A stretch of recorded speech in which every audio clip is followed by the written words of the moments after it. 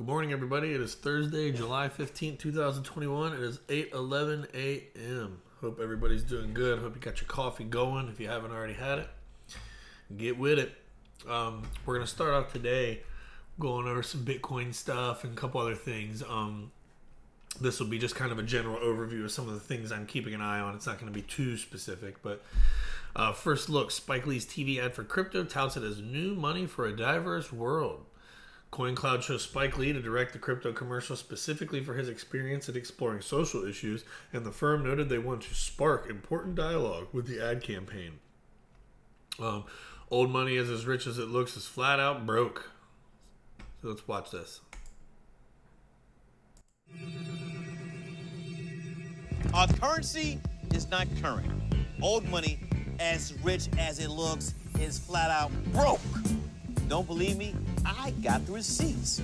We call it green, but it's only white. Where's the women, the black folks, and the people of color? Native Americans got a nickel. A nickel! People don't even stop and pick up a nickel off the sidewalk. 7 million Americans have no bank account. 20 million are underbanked. Old money's not gonna pick us up. It pushes us down, exploits, systematically oppresses us. But new money is positive, inclusive,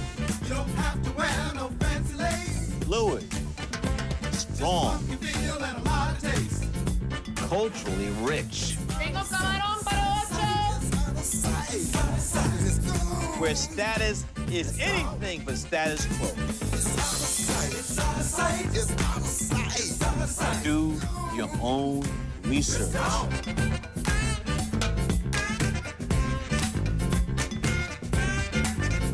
The digital rebellion is here. Old money is out.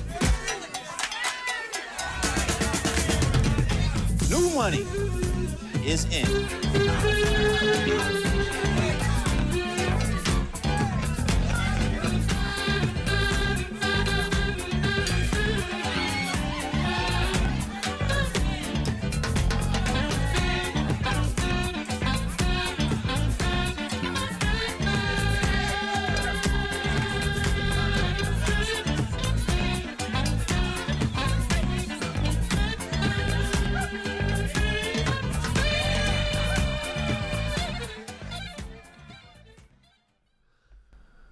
Yeah, that's a pretty cool ad.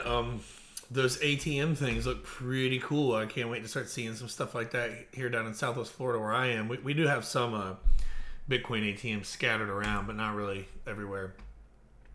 China's Bitcoin mining share was in decline even before the crackdown. China's share of mining slid to 46% in April of 21 from 75% in September of 2019. This is according to a study done by the Cambridge Center for Alternative Finance. The methodology is based on China's share of the power of computers connected to the Bitcoin hash rate. Data after April is not available, so it's unclear how the crackdown has affected those figures. Chinese state began taking harsher steps against the mining industry in May, shutting down operations in several regions rich in the coal and hydropower that the miners have been using. The main beneficiaries of the decline appear to be the U.S. and Kazakhstan. The U.S.'s share has more than quadrupled since September 2019, sitting at 16.8 as of April. Kazakhstan is now the third largest producer of Bitcoin with a share of 8.2. There have been no signs in recent weeks that Central Asia country is the preferred destination for mining firms migrating from China, with BitMining and Canaan both establishing operations in the past month. Going into that, Greenridge buys 8,300 Bitcoin mining rigs from new partner Foundry. The agreement will add 800 petahash to the Foundry USA mining spool computing power, the companies have said in a joint statement.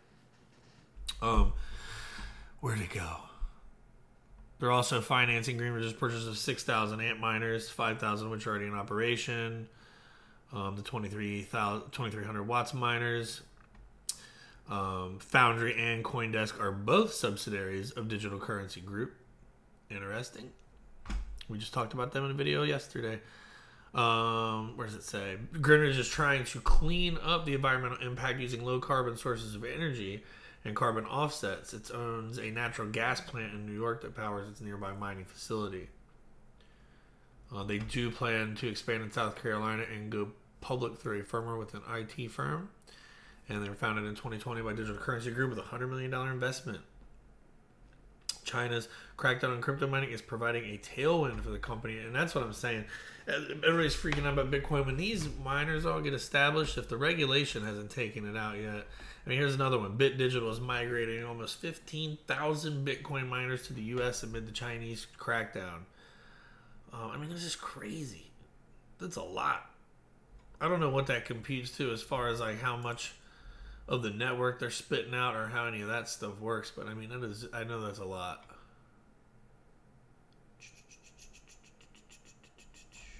Yeah, they got a lot of machines too. You can see right here where it says they have a fleet of almost 45,000 total miners. So they're still in the, I guess they're getting everything out. Nodes on Bitcoin's Lightning Network have doubled in 3 months. I thought this was a cool article. You know, I'm not pro Bitcoin, but I'm not anti Bitcoin either. I do not hold any. I probably never will again. I did at one point. I'm not going to get into that, but you see the Lightning Network Bitcoin capacity just from January. I mean, it's just stepping on up. Where did it say here? I saw. Yeah, although still in its early days, the network often reports promising interactions. In April, it reached a milestone of 10,000 nodes and had just over 45,000 payment channels holding almost 1,200 Bitcoin. Since then, the network capacity has ballooned to 1,800 locked-in channels, adding 20% increase this month alone. For the number of nodes, more than doubled to 22, almost 23,000. It took nearly a year for the number of nodes to double last time, from 5,000 to 10,000. Now we're seeing it in a couple months. So pretty cool thing there. The growth is still happening. Don't be misled by all this FUD. ARK Invest CEO to CNBC says Bitcoin is becoming healthier as miners relocate around the world and begin using more renewable energy. I do agree with that. I don't think this thing's over yet, but I do agree with that. Las Vegas Strip Club now accepts Bitcoin payments over the Lightning Network. The club is only accepting Bitcoin payments for bottle services, but has plans to expand the transactions to food, admissions, among others. I'm not going to get into the whole strip club thing, but if you can tip in crypto, imagine the names of some of those meme coins. Anyway, NFL Saquon Barkley converting his endorsements to Bitcoin to create generational wealth. I sent him a tweet earlier letting him know about XRP, XLM, XDC, and even Casino Coin and several other assets that's saying, you know, Saquon's a smart guy, you know, he should do some research. We're seeing inflation and we're learning you can't save wealth. That's why I'm going to be taking my marketing money in Bitcoin. When you see the KDs, the LeBrons, and the Bradys of the world, you want to create generational wealth. You can't do that with the sport that I play and the position that I play coming off of injuries. When you sit out of football for a whole year, you realize that this game could be taken away from you. He's a smart young man, hell of a player. Hope you do get it this year, just not against Washington. U.S. SEC pushes Wisdom Tree Bitcoin ETF decision to fall. And this right here, and what I think is going on, I don't think anybody's getting an ETF until one of the big boys does it. You're going to see like Goldman, JP Morgan, State Street, you know, one of the BlackRock, one of these big companies is going to come out. They're going to apply for it and they're going to get it like immediately. And then they're going to let everybody else jump in. That's what I think is going to happen. That is pure speculation, but that's how things tend to go. Breaking, BlackRock's $9.5 trillion fund invests in MicroStrategy to gain exposure to Bitcoin. Meanwhile, this is a great one right here. I got to hit that up. Meanwhile, just yesterday I talked about it. BlackRock CEO Larry Fink said that there's very little demand for crypto. So, you know, pay attention to what they do, not what they say. Buy the rumor, sell the news. And Bitcoin will not and should not be a currency in the U.S., says Michael Saylor, one of the biggest Bitcoin maxis out there. He is the owner of and founder of MicroStrategy, who just got this investment from BlackRock. He says, I don't really think that Bitcoin is going to be a currency in the U.S. ever, nor do I think it should be. I really think logically it should be treated as property. It's like owning a building or owning a bar of gold or a share of stock. It's property. Is that like a security? Anyway. what it's doing is demonetizing other forms of property. If you have $1 million and you have to choose whether to buy collectibles or a house or a second house or an ETF or a share of Apple stock or start a business, buy art, buy a bar of gold, or buy Bitcoin, that's the fungible decision you have to make.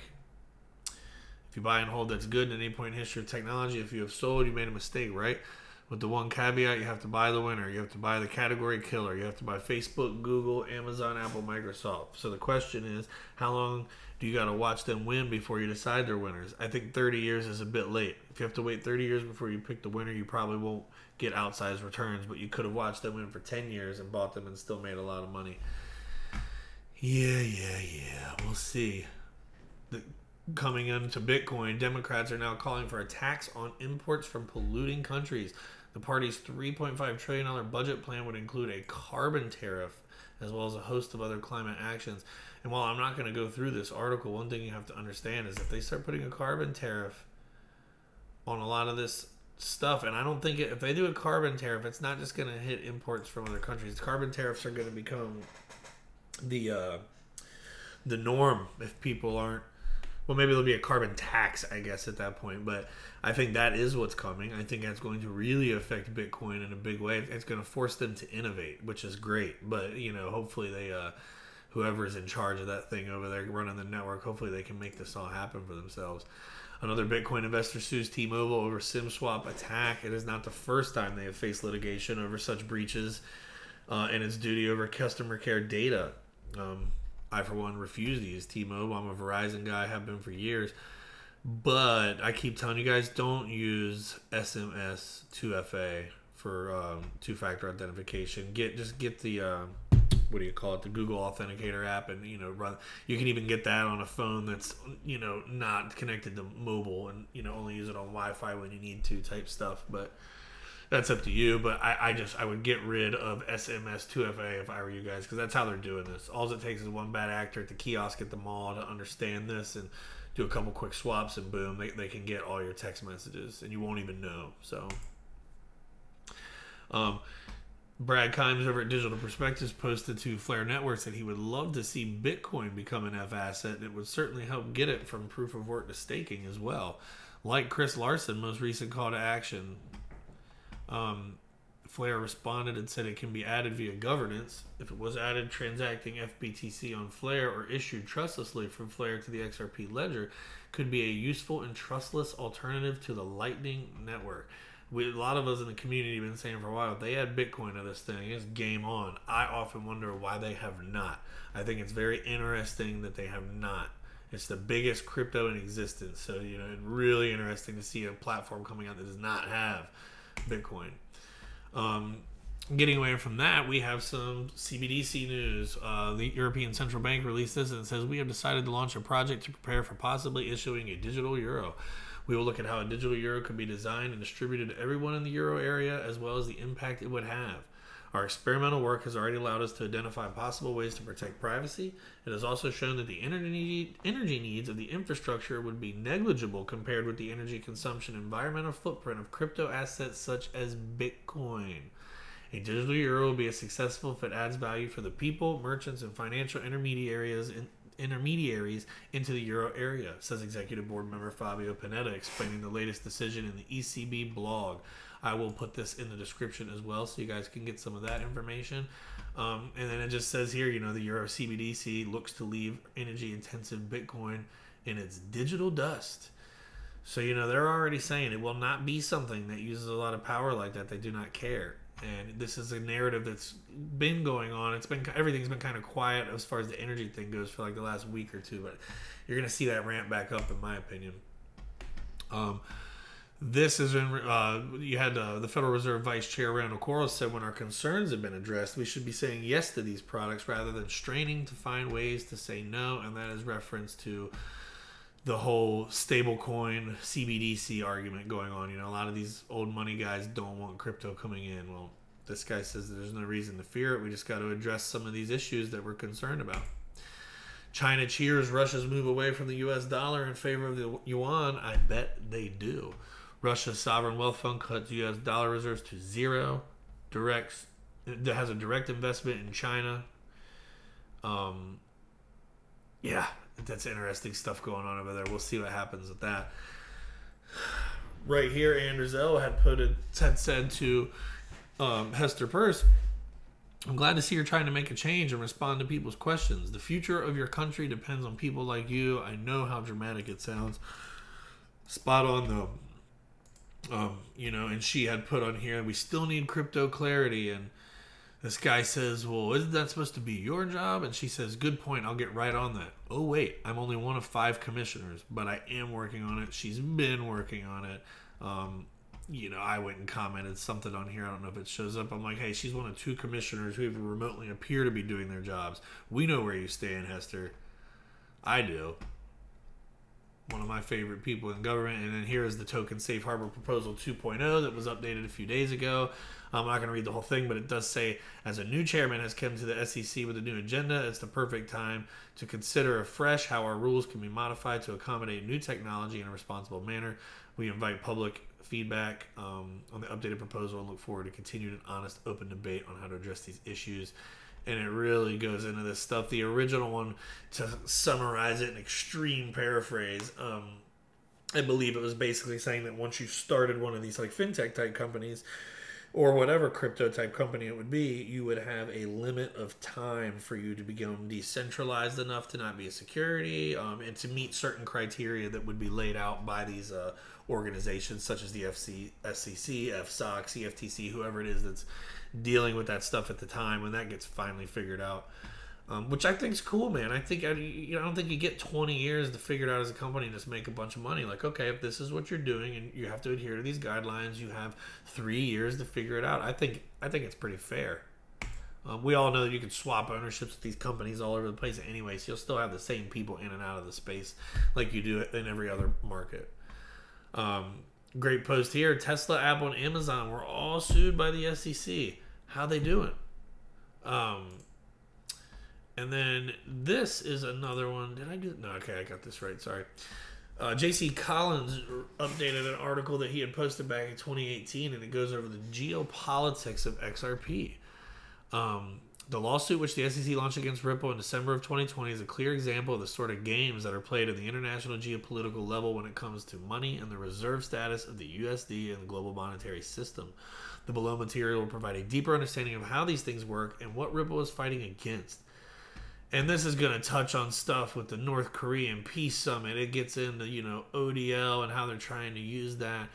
I mean, you keep going down through here. It gets into South Korea. You go to North Korea. You're in Tokyo, London, New York. It goes to the original Bretton Woods convention or conference and talks about some stuff that went on there and, some really interesting stuff. This is stuff I don't see covered very much. I skimmed through this earlier, but I'm going to actually go back and read this morning once I get done with this video in its entirety. It's a great read, though. It really is. It touches it's just a whole different angle than I'm used to seeing all the time.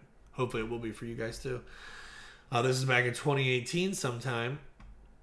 David Schwartz had written something. He goes, I developed a lot of that technology and would never claim it's superior to Ethereum.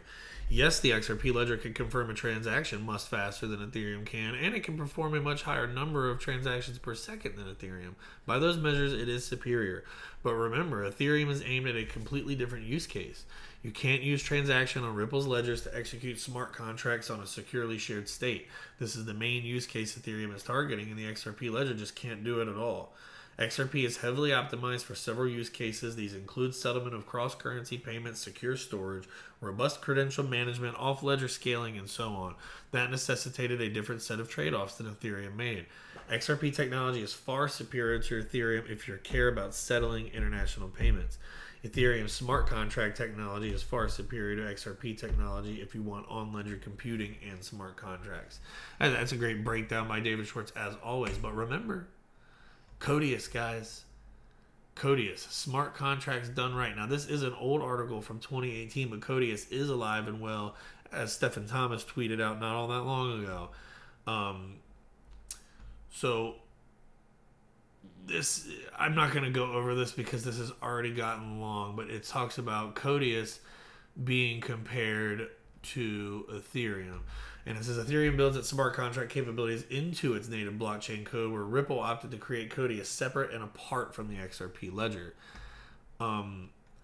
Previously, most distributed applications in the cryptocurrency community were written in such a way that clients interacted directly with the ledgers in the blockchain, which is the databases.